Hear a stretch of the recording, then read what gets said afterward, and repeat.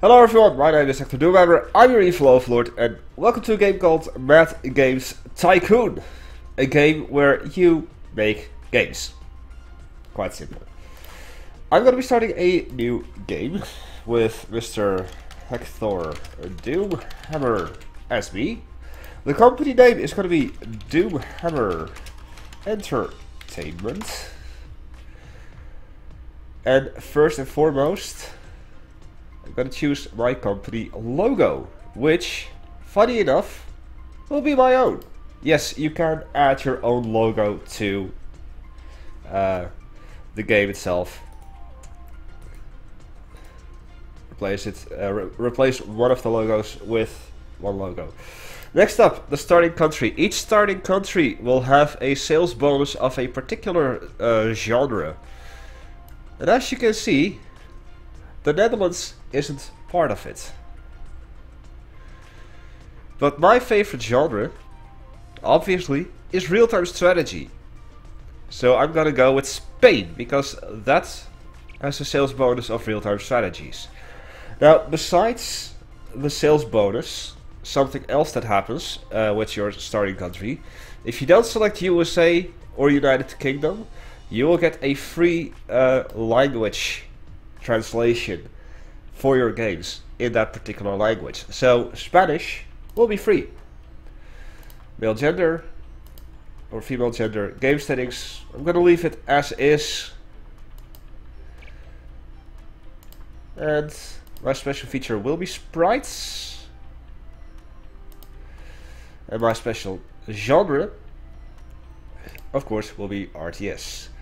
Now I'm gonna put 1 point in each of these. Oh, 1 point I say. And 1 point in skill. I'm gonna go on the standard speed, starting in 1980. The later you start, the more features you will have unlocked. The earlier you start, the less features you will have. And then we'll be unlocking with time and such. So we'll do that, and the difficulty will be normal.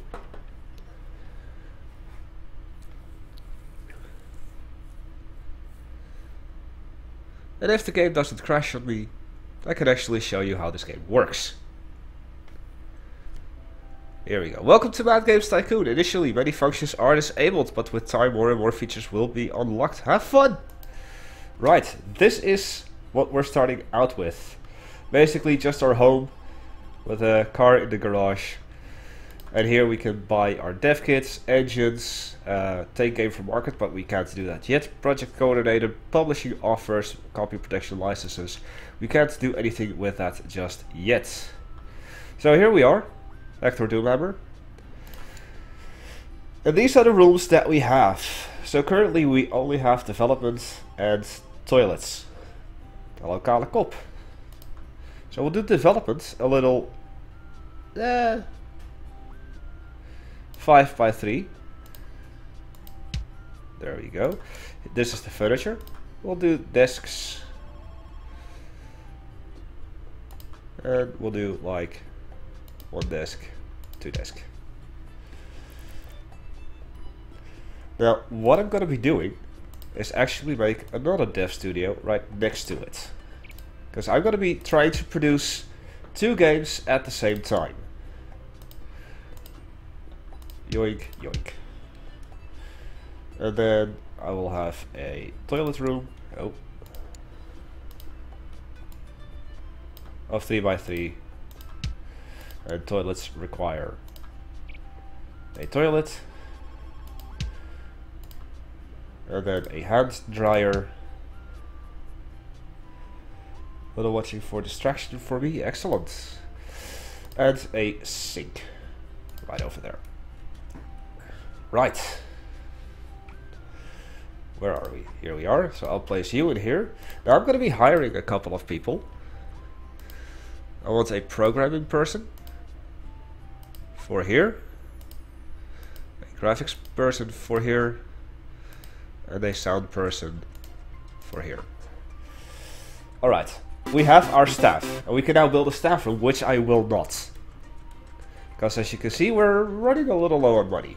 I want to focus my attention up to here. We have a trend. Skill games, and the topic is prison, that are in trend. And the other one is the topic that is unpopular. Puzzle games as the genre, and cats as the topic are unpopular. This is the money that we have, this is the amount of fans we have, this is the quality of our office, this is our popularity or reputation, and these are the amount of features that we have unlocked. We're starting on January 1st, 1980, and we are going to develop our first game. Well, let's see what the topics are. Crocodiles, art and wrestling. It's a skill game, so we'll do crocodiles with a skill game. Retail, we can only choose retail for now. The game size varying from B to B plus, A, double A, triple A, but we only have A or a B at the moment. Engine, we don't have an engine yet, so we just have 2 features altogether. Now I have a little guide over here that I'm going to get really quick, and it states the target marketing, and for skill games we want adults. We can even select a subtopic. Wrestling, alligator wrestling. Jeff Irwin Crocodile Hunter. Jeff Irwin Crocodile Hunter. Actually, let's do it like so. We can release our games at a maximum of 4 platforms, but currently we only have 1. That is the personal computer that can support up to AAA. And now this. I also have a guide for this. Let's see, we have skill games. Skill, skill, skill. There we go. So, gameplay, -4. That means that it's focusing more on gameplay than graphics. Story versus game length, it needs to be a maximum of 5 game length. It needs a 5+ for the functions, and beginner friendly as well. And then +5 for the big casual gamer. We don't have any concepts yet because we didn't have any games done just yet. We don't have any fan letters because we don't have any games yet. And we don't have any game reports because we don't have any games yet. Now this, the priority in what we are going to use. I also have a guide for that. And let's see, we have skill. Graphics are not important at all, so 10%. Sound is not important at all, so 10%. Technology 30%. Gameplay 50%. Now I'm gonna remove Spanish, and as you see, it doesn't change the price, the dev cost. But if I add Italian, it does. It actually increases. But now if I add Spanish again, it doesn't. So once again, Spanish is free. So we'll leave it at this. And these are the only 2 features that we have unlocked at the moment. Got the same disease as my daughter. Last that's so horrible at the moment. Dang it, that sucks, man. So this is the game that we will develop. And simultaneously, we will develop another game. That is also for adults. That is wrestling with crocodiles. This Crocodile Dundee. Crocodile Dundee. It's going to be a skill game as well, without an engine, for the PC. And since we have everything properly set up here, and there, we don't have enough money. So I will borrow 50,000. Let's develop 2 games simultaneously. Now, I'm going to be switching mostly between speed 3, very fast, and pausing.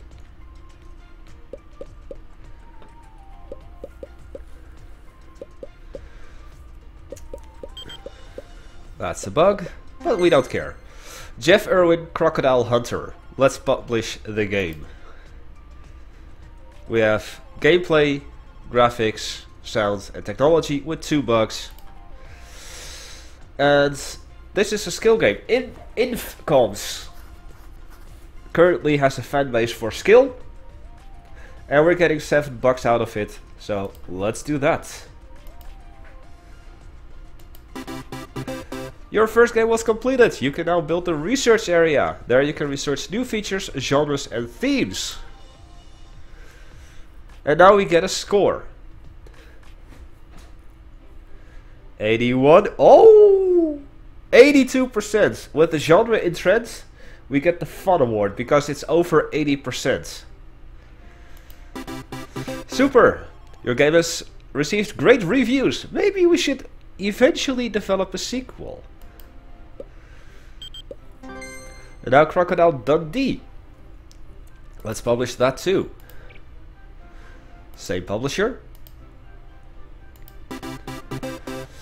You've released your second game. You can now buy dev kits to develop games for other platforms. You've released your second game. To increase sales, you should develop games for multiple platforms. 2 platform is now available. Now let's see how this one does. It's gonna be worse than the other one because I have different people there. But still, good graphics, because we have a good graphic person there. The game is in trend and still 77%. So what we can do now is update and language packs. For Jeff Irwin Crocodile Hunter. So let's just enable all of them. And as you can see, the graphics, the gameplay is gonna get a bonus of 3. The graphics will get a bonus of 2. Sound will get a bonus of 2. Technology will get a bonus of 2. And the bugs, out of the 2 we have, this update will remove 5 bugs. So basically, after this update, the game will be bug free. Let's do that. Same with this. Crocodile Dundee. Enable all. Out of the 3 bugs, 6 bugs will be removed. Your games are selling well. To further increase sales, you might want to implement copy protection. And updating your games will actually just increase the sales and keep it going longer. You have enough money to buy licenses. Games with real licenses sell mostly better. Acquire license is now available. Many fans have written that they are very satisfied with Jeff. And we've released... perfect. And our publisher has released a marketing campaign for both of the games. Even better. So, let us... Oh, don't do that. But let us develop a language pack for Jeff. And we'll just do 3 languages for 15,000. And we'll do the same here as well. Crocodile Dundee. French, German, and Italian. We already have Spanish. There we go.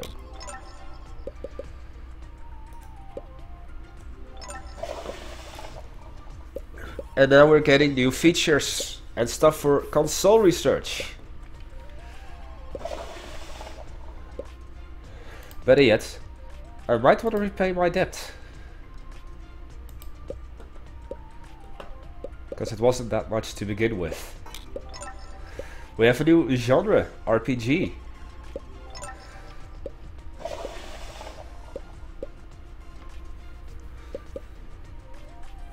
And the language packs usually take a little longer, especially when your people are low quality. Let's see, do we have any people that are good? Not really. Occasionally you'll find people with like game design of 80 plus. Those are the basic legendaries. You want to have them. That's that. And that. Let's do another update for you. And as you can see, since there are no more bugs in the game, the bug fix update is removed. There. And we'll do the same for you. In the meantime, I'm gonna build the research room. Oh, that's 2. Dang it. Well, let's just do it like this. It's gonna look a little awkward here, but who cares? Gonna have some desks. 1, 2. Okay, 2 desks is all that we can afford.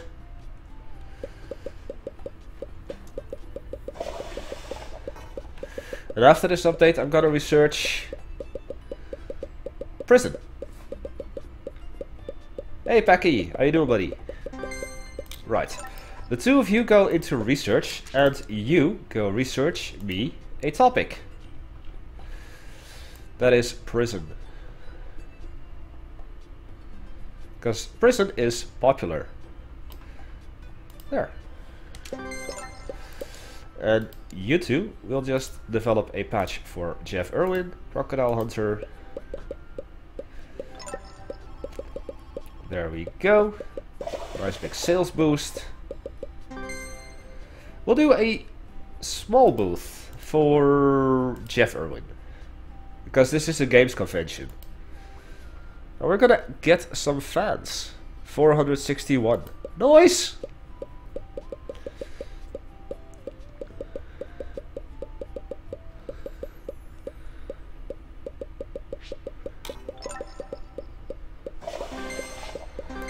And one more game update for Crocodile Dundee.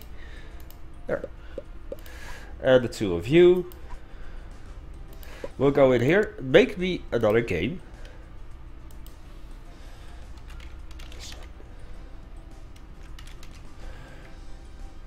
Prison.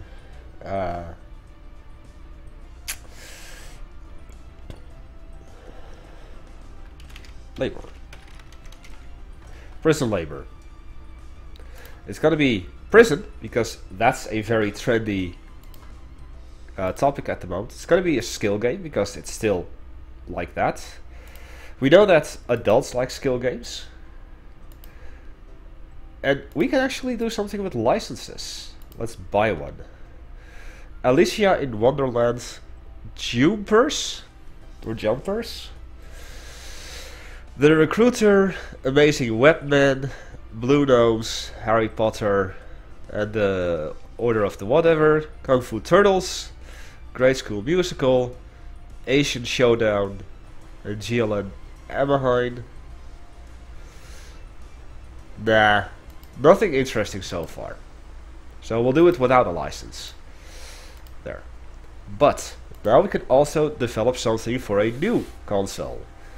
And you want to look at the market share. 24.8% for the Qatari 2600. I'd say let's do that for $32,000. Which means that I can do now that, and we'll develop this game for 2.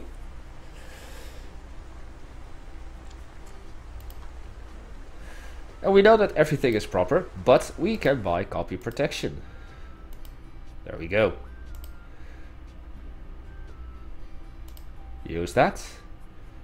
Do we have any fan letters? Yes, Jeff Irwin, Crocodile Hunter, doing extremely well, and they are very satisfied with it. Splendid!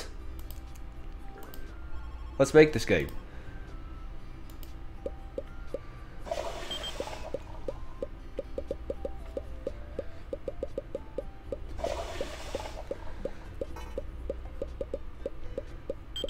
Jeff Irwin has sold extremely well. Congratulations. Prison labor. Sure, let's publish it. Infcoms still has that, so let's do that. Bam. And it's not gonna do so very well either.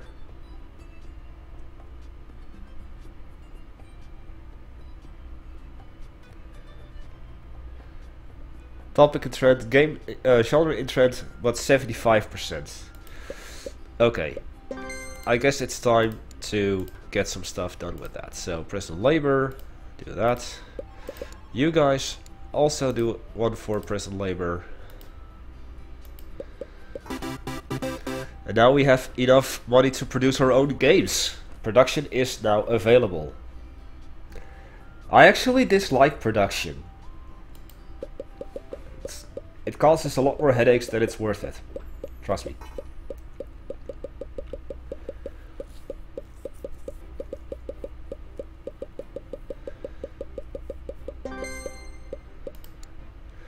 I will do another development update, all of that. And you guys do a language pack. Not a patch, a language pack. For all of these.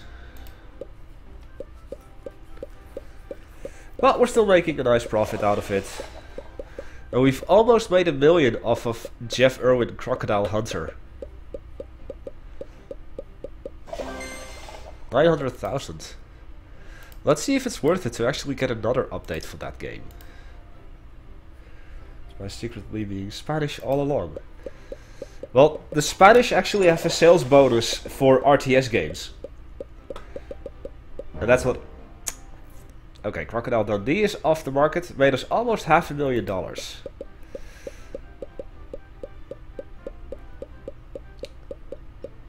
One cell. Yes! Done. Okay, so that's no longer worth it. Let us do one more update for prison labor while we're at it.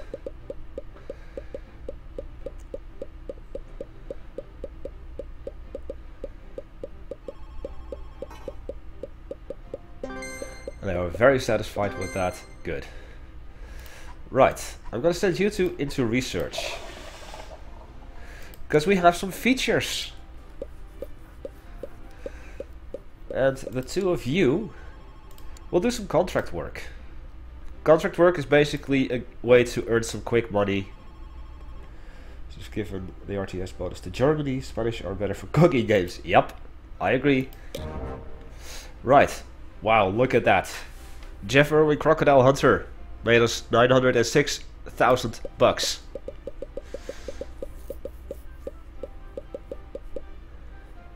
Now let's see the game awards for the first year. And Prison Labor is the worst game of the year. We lose all our fans because we didn't even have 2,500. That's a risk.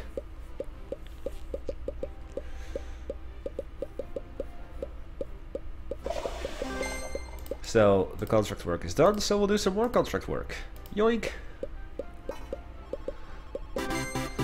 You've researched your first feature, now you can develop your own engine. But we're gonna do more.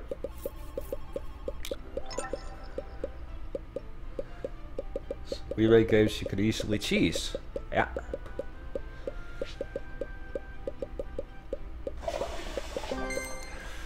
And do some more contract work while we're at it.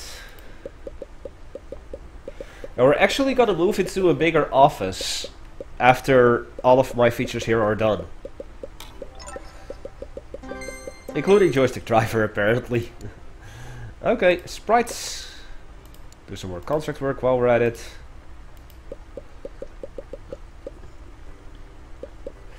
Uh, 57% still worst game, but how? Yeah, I know. Let's do another update for it. Prison Labor. I mean, the genre was in trend, the topic is in trend, and still 57%. Eh?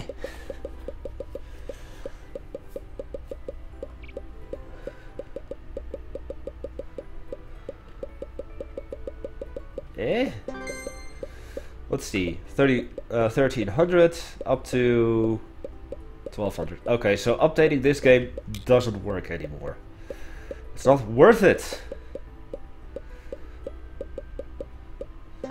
Joystick drivers. Anything else that I want to research?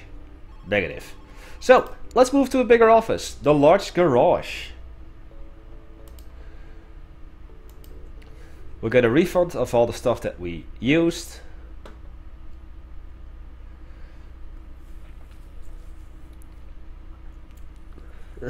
Let's fuck it over. Yeah, it's popular. Actually, let's drink some iced tea.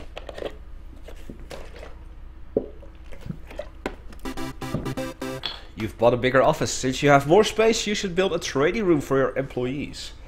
Which is exactly what I'm gonna be starting out with. Trading room.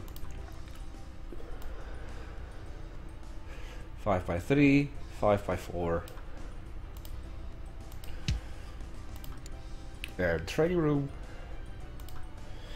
needs desks. Yoink, yoink, yoink, yoink. And a blackboard, just because. Perfect. Now I am going to be starting out with training my employees. All of them. We're going to start out with some game... No, wait. Cancel course. Training courses. Automatically repeat training until it's done. Yoink.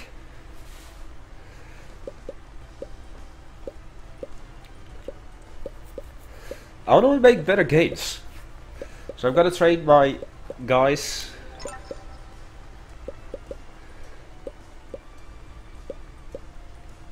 into being better.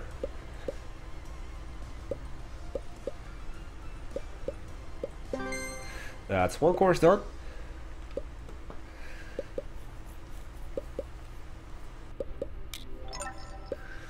The artists.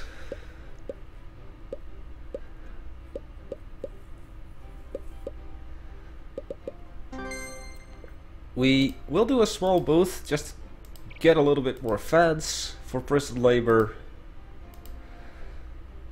Maybe get a little bit more sales out of it than the 127. Yep. Right. So that course is now done. We've done all 3 of the courses. So let's do game design made easy. Let's just train my people in all of the stuff. And in the meantime, I will develop a single development studio. But I'm going to do something else. We're actually going to be placing objects automatically. And this is where this comes in. This is the quality of the office that you're going to be building. This is the highest, this is the lowest. So let us just do 5x5 with a door right here. 2 desks. Still very, very luxurious, I'd say.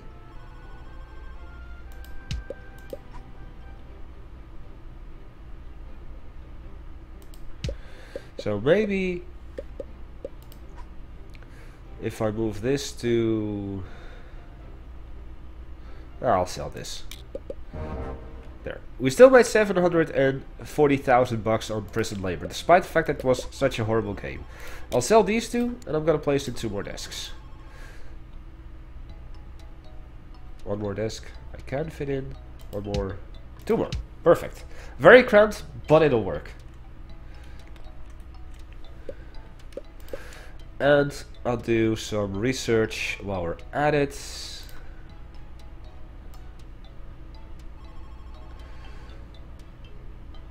Five by 5. 2 desks, sure. And we'll do toilets in the back. 3 by 3.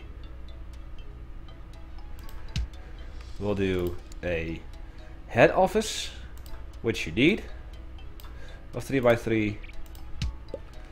And we'll leave it at that for now.